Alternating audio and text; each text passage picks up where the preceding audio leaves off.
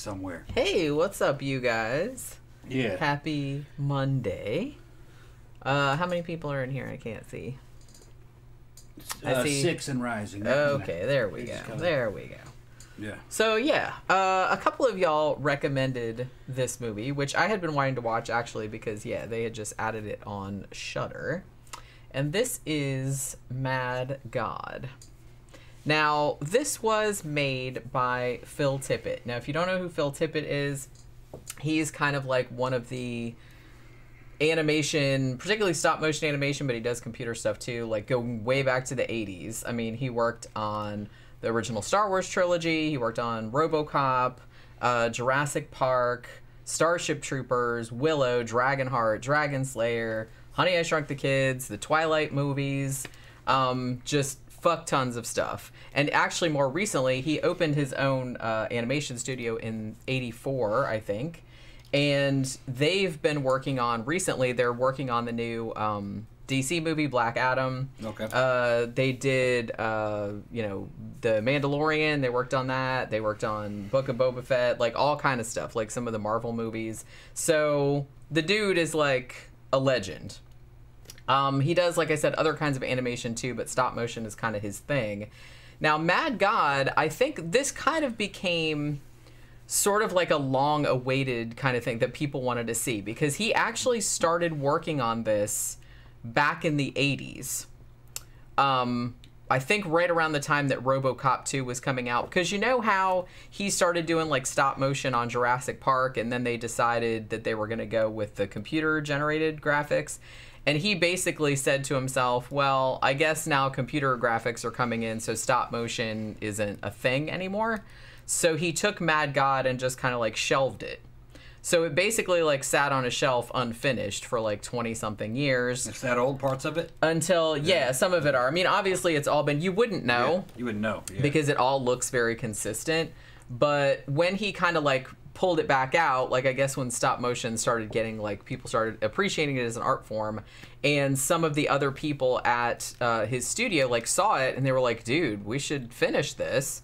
So he got on Kickstarter, he raised some money on there, and he got like a whole bunch of volunteers, like a bunch of people that would come in and work on it for free just because they were students and they wanted to learn from him or something like that. So this is kind of like a labor of love for him. He'd been working on it. Like I said, he had the idea back in the 80s and he only just recently finished it. So everybody was like really looking forward to it coming out, and then it finally came out on Shudder. I think that it's also doing a limited theatrical release, like at kind of art house theaters and things like that.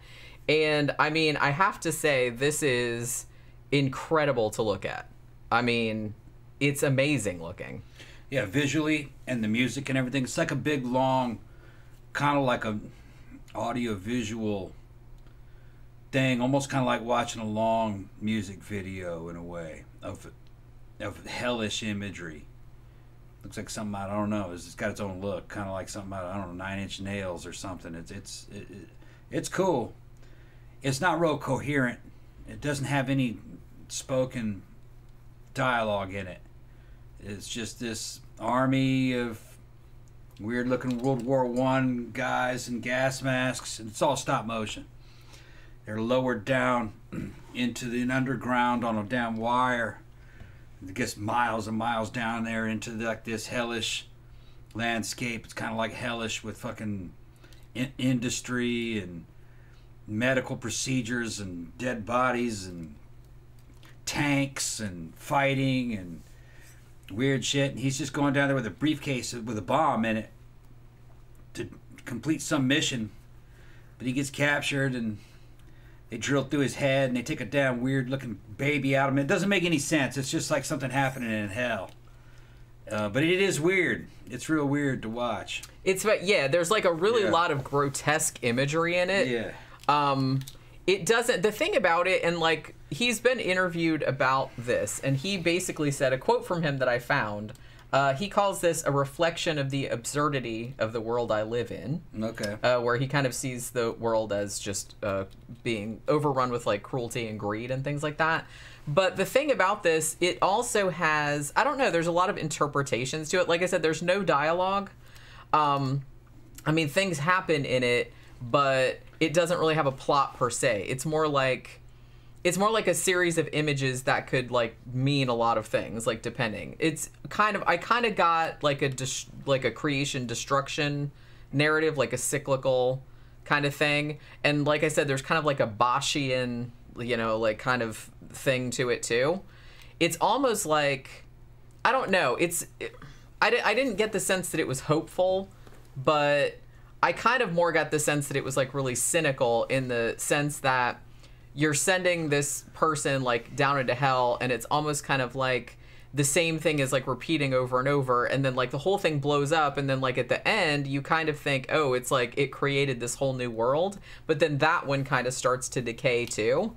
So it's open to a lot of interpretations. And I mean, I kind of feel like he even said, the older I get, the less I worry about what the fuck it means or anything like that. He's basically just going with his gut instincts, what he wants it to look like, and then, which in a way is kind of good, because you can kind of like put your own meaning onto it. Yeah, to me it was just like shit happens. Shit happens. It's just one kind of weird scene after another, and there is a little bit of continuity, but you don't really have to follow it. You can just chill out and just kind of observe it and enjoy it for how it looks. And just weird, disturbing things happen in it, one right after another. I mean, it does kind of feel like he pulled it out of his ass, but it's visually pleasing. It's just art. You know, yeah, it's just art, you know. And like I said, I saw it as a good demonstration of what could be and what should be done with stop motion.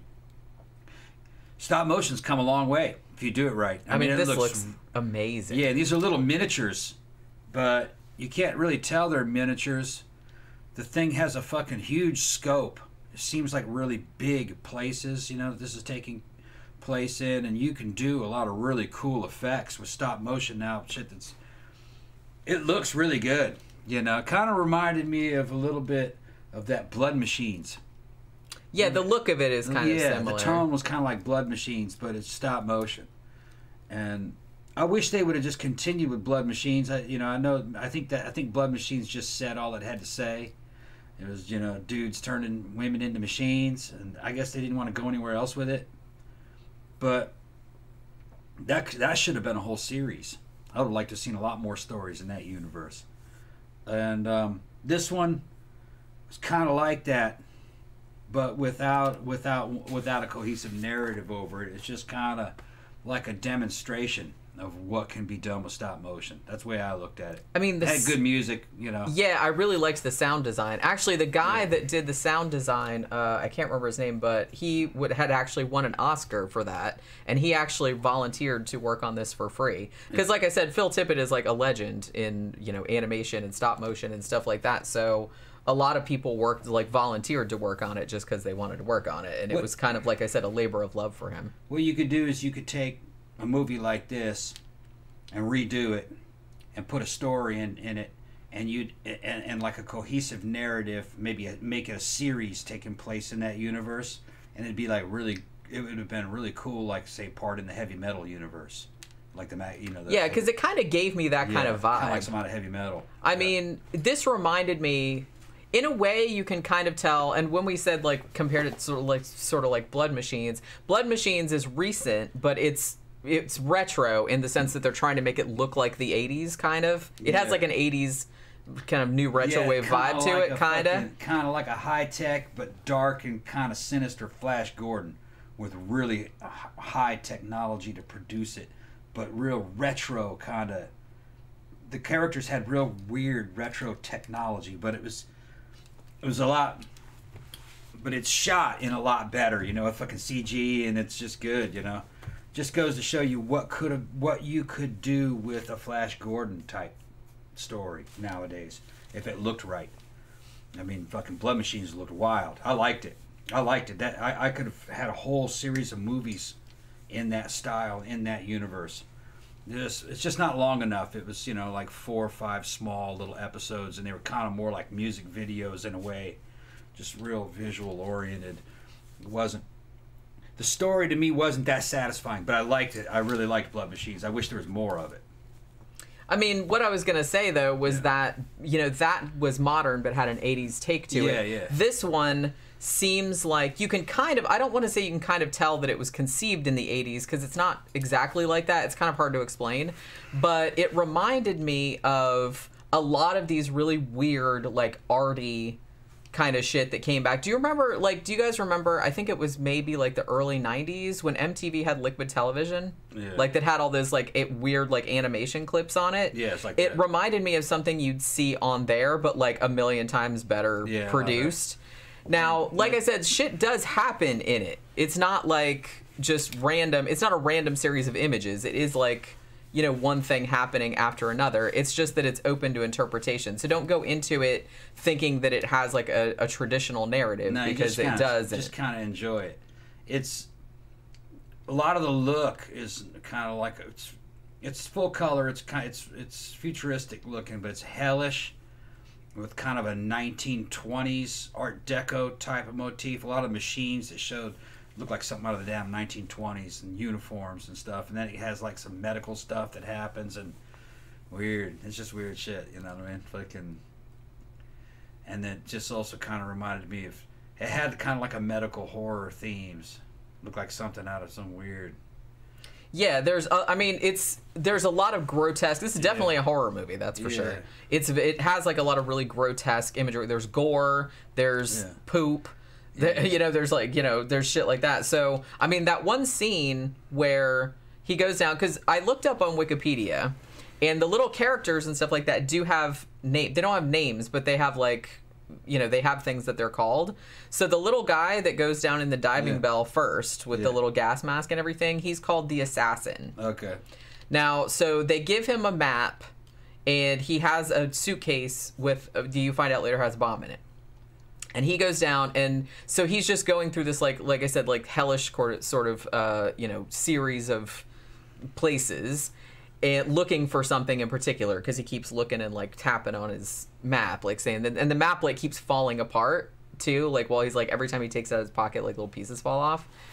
And he goes through this one place where there's these big, giant people. I mean, he's, like, this big, and they're, like, fucking enormous. Yeah, the big soldiers. And they're all they're all sitting in electric chairs, and they're all sitting there being electrocuted, and there's, like, holes in the bottoms of the chairs, and it looks like, essentially, like, diarrhea, like, coming out. And then, like, it goes down into all these tubes and pipes, and all the pipes go down and, like, go into this other thing, and, like, things are, like, made out of that. Yeah. So there's very much, like, there's a whole thing where, like, a baby is, like, squished, and, like, an alchemist, like, makes it into, like, dust, and then turns it into like a what do you call it, like from 2001: A Space Odyssey, a monolith. And then, like, it goes and, like, makes another universe or something like that. So it's very much like that kind of trippy imagery, but like I said, it's real disgusting. Like, there's one point where the first assassin, because there's actually two, but the first assassin gets taken by, like, this surgeon and a nurse, and they cut open his chest cavity, and, like, they're digging around in there, like, there's gore, and they're pulling all this stuff out of his chest, like jewelry and, like, books and stuff like that, but, like, a bunch of, like, goop and stuff too. And then they pull a baby out, and it's like, but I mean, honestly, one of my favorite images in this is the plague doctor, the character, you know what I mean? It's this really, really big, like, it looks like a plague doctor, but it's got, like, this big hat, and it's, like, all these kind of, like, bones and stuff, like, hanging from it. It kind of floats, and it has, like, all these little pieces of, like, wispy, like, black material, like, kind of floating behind it, and it's, like, it's really, really cool looking. That's the thing that comes and gets the baby, and then they screw. Like I said, it's not like you can spoil anything, because it's just a mystifying. And then there is some live action in it too, because there's a human character, and the whole time I'm watching it, I'm like, that dude looks so fucking familiar. He's called The Last Man, by the way. And I looked it up. It's Alex Cox. That's the guy that directed Sid and Nancy and Repo Man. Okay. He's, like, a punk rock filmmaker. He's made, like, a fuck ton of movies and documentaries and stuff. And I was like, I knew that motherfucker looked familiar. I just hadn't seen him in a long time. But yeah, so Alex Cox is in this. And he sends down another little assassin. And then, like, different shit happens to that guy. But it's just kind of like, yeah, this is, like, it's super bizarro. It's really bizarre. Just a trippy experience. Yeah. Kind of like something you'd see when you were a kid back in the 70s. You're going to watch fucking the movie Heavy Metal or something. Or you just... It's definitely the cult film. You know, Yeah. it's good. Yeah. It's good. I really appreciated it more as like a demo of what you actually could do with stop motion. I mean, the sets in this were incredible. Yeah. I would really I think there's a documentary out there somewhere, like, that's behind the scenes, and I'd like to see how big these environments are. Yeah. I was thinking that while I was watching it. It looked like. Yeah. Because, I mean, make all these models and film them in stop motion. Yeah, because this is old school stop motion. Yeah. This isn't, because nowadays you can do it like a little bit. There's things to help you out. Yeah. But no, he did this absolutely. Move a little bit, take a picture. Move a little bit, take a picture, and it's so fluid. It's real smooth. You don't. It's crazy. Not jerky. Yeah. It looks really good. And then there's things like flames in it, and it looks like real fire, which I imagine it's superimposed in there. There's a lot of trick photography in it.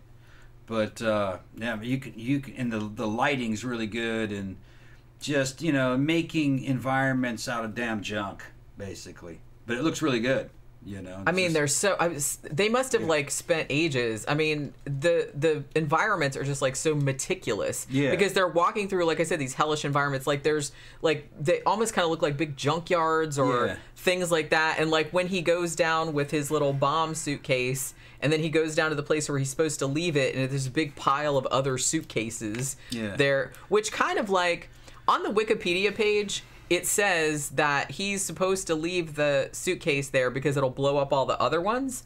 But I interpreted it as he's not the first one to do this, and the whole enterprise was futile. Yeah, it never does blow up. Because it never does blow up. Yeah. So I'm kind of like, well, he's just the latest in a line of like and everybody's doing. It's almost kind of like I saw it as kind of like a Sisyphean kind of task where it's just kind of like he just keeps sending down these little assassins, knowing that nothing's going to come of it, and that's what all of those like piles of. But I guess it could mean either thing. I don't know. Yeah. But there is like explosions and stuff that happen later because there's like mushroom clouds and shit like that. And it's not, the thing about it, the imagery is all really hellish and like really grotesque and everything. But then there's that one scene in there that's like really beautiful. That real like that neon place that looks like all happy and trippy, and like there's all these mushrooms with like all the bright colors and everything, and it's like that. So I mean, yeah, this is just like amazing to look at. Like I said, don't go into it expecting it to be like a movie in the sense of it having like a narrative thrust or anything like that, but it's just, I mean, as a piece of art, it's just incredible. It looks incredible, it sounds incredible. There's a lot of babies crying in there, so you might want to, but it's just, if you're into like grotesque visuals at all, like you definitely should watch it, because it's just kind of like relax and let it sort of like wash over you. Don't try to like figure it out or anything like that, because like I said, I don't even think Phil Tippett, I don't think he ever came out and said, oh, it means this, that, and the other thing. No, they just added to it. They just kept adding stuff you can tell that he is like, there is symbolism in there, and you can, but like I said, it's open to interpretation. So it's kind of like in segments, though. Things meant something inside a certain scene, and then I think it ended, and then it goes into a next one, and then a next one, and a next, like episodes almost. They're not totally related, but. I also liked that the last man, played by Alex Cox, like I said, that he was the guy making the maps. Well, he wasn't making the maps. He had like a bunch of witches, like underneath the table, like in his laboratory. They were making the maps, like sewing it together. I'm like, okay, have a bunch of witches under the table, as one does. Slasher Fred points out Liquid Television is the show that Beavis and Butthead and Aeon Flux got their start on. Yes, that's true. Aeon Flux, I always kind of liked that animation, but I'd be lying if I said I knew what the fuck was going on in that cartoon. You can get them all together. She's just some kind of secret agent. Yeah, I figured that out, but it's just kind of like a lot of it, I was just kind of like, okay, whatever. Yeah. There was a lot of really good shit on there. I used to like Winter Steel, which was actually more puppets than animation, and Art School Girls of Doom. That one was good too. But yeah, there was a lot of really good animation clips on there. The Aeon Flux movie sucked. That's what, I was just going to say, Pat asked what did we think about it. Yeah. I didn't think it sucked. I just thought it was just like really mediocre. Well, that's the same thing. It was just kind of meh. Yeah. And it wasn't nearly as weird as the cartoon was. I mean, they were trying to make it like normal. Yeah, it wasn't as weird as the cartoon. It wasn't as fucking just psycho, The cartoon was just fucking psycho. Yeah, it was totally bizarro. Like I said, I really liked it, but most of the time I'm just kind of like, what the actual fuck is going on right now? But that's kind of what was intriguing about it, is you didn't really know what was going on. They're talking about other stop motion animation. Somebody mentioned Clash of the Titans, which is actually one of my favorite. Yeah, that was one of Ray Harryhausen's last ones. Danny Rowling says Coraline was a real good stop motion flick. It was, yeah, and that was that's based on the Neil Gaiman book, right? Yeah, and I really liked, I really liked the look of that. Actually, I wouldn't mind seeing that one again. I think I saw that in the theater when it came out, and it's ostensibly it's a kids movie, but it's pretty fucking scary. I mean, for kids, like especially like the other mother with the button eyes and all that kind of shit. It's fucking weird. I mean, it's Neil Gaiman, so you know what I mean. Yeah. The book was actually a little bit scarier because I read the book too. So they toned it down slightly for the movie, but not much. Not much. I would like to see a more scary version, but Coraline was actually like really good. A stop motion Shining would be cool to see.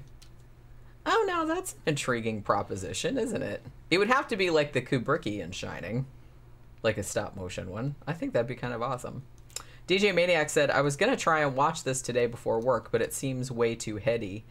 Yeah, I mean, yeah, this is definitely one. It's visual. You can't just, like, put it on and, like, go fart around and do something else. You have to, like, sit there and watch it. It's not super long. I think it's only 82 minutes or something like that. But, yeah, you definitely have to, like, watch the whole thing, like, closely because you'll miss shit. Especially if you just want to see all the detail that was put into this, because my mind was blown the whole time looking around at all the environments and how much time it must have taken to build all of that stuff, because it's just there's so many environments that the little characters are moving through that, Jesus, I was like, that must have taken fucking forever. And I was like, I was reading an article about this and somebody commented something and I was like, yeah, I relate to that. They're like, wow, I wish I had this much commitment to anything ever. Yeah. I mean, that this guy like started this back in the 80s and then kind of like put it away for a while and then took it back out, and then like the fact that he had all these volunteers, like I said, students and stuff that would come and work on it with him like every weekend, and just the patience that you would have. See stop motion animation, I love it, like as an art form, I love to watch it, but I could never do it. I'm just like way too impatient like for that kind of, you have to just be, so I'm sure it's very zen, you know, and it's like really relaxing, but I couldn't do that. So like mad respect to people that like, it's got a bunch of bizarre stuff in it. It's kind of like, if you like Silent Hill, you'd probably like it. It's kind of, some of that stuff is like something out of Silent Hill. Everything in this movie is like so tactile. Yeah. Like it's like everything looks slimy and bloody and poopy, and like there's like creatures with like with fur and the like actual real human teeth and shit like that. It's like, it's fucked up. It's fucked up. And now that I'm talking about it, I actually wouldn't mind watching it again just to like look at all the creatures, because I was like so overwhelmed that I feel like I missed a lot of stuff. So I don't know. So I'm gonna have to like watch it again at some point. But yeah, I mean, if you're into stop motion at all, and especially if you're into like real grotesque kind of shit, then yeah, you should probably watch it. Just don't expect there to be a story, because there's not really. Not really. But I thought it was just a good demo. Yeah, I mean it's a visual trip out, watch feast. It. Yeah, and you can just like sit there and watch it and listen to it, like all the weird fucking sounds and the weird score and everything like that. It's and the little things that happen on the scene, and then it goes into the next scene. Yeah, it's super weird. It's super weird. Hugo said, I worked on a stop motion series with Seth Rogen. Beautiful puppets and sets, but it tanked. Okay. It was too woke? What? Okay. Stop motion series. What would that be? I didn't know they... You guys should review the Silent Hill movies. They're awesome. I've seen... How many of them are there now? Because I've only seen the first one, and I remember liking that one. Although I never played the video games. But I remember the first movie being, like, pretty good. The first one is anyway. Okay, so the other ones aren't really all that good. Yeah, maybe we should do that one. We should probably do Silent Hill at some point. Maybe we should watch it tonight if I can find it. I don't know. I haven't seen it in a long time. I think I remember watching that like back when I was at my apartment. So that was what, back in 2010 or 2011 or something like that. When the fuck did that movie came out? Is it really that old? Mm-hmm. Holy shit, I guess it must be. I've never seen the movies. Yeah, I mean, like I said, I remember the first one being good. I didn't bother seeing the other ones though. I'm sure like people that are more into the video game like got more out of it, but I thought it was like pretty creepy and enjoyable. All right, so you seem to be not talking anymore. So. Well, I just don't have any more to say about it. I can't invent more to say about it. It's just, all right, so I guess we've been on for half an hour, so that's okay. All right, so we will be back tomorrow. I'm not sure what movie we'll be talking about because we'll have to find something to watch later tonight so we can talk about it tomorrow. So thanks everybody for dropping by, and we will see you guys again tomorrow evening. Bye.